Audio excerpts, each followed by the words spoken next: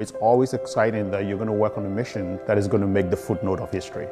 I'm Ashitey Trebi-Ollennu, and I work on robotic arms for planetary exploration. This is a mock-up of the InSight lander. It's a one-to-one scale of the actual spacecraft.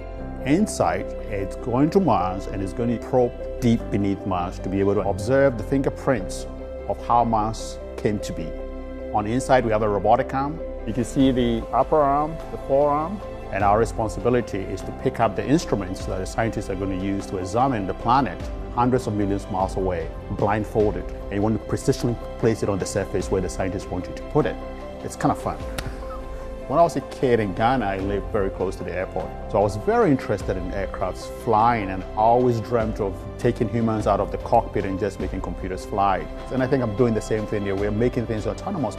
To see it from paper to actualization is just so much fun.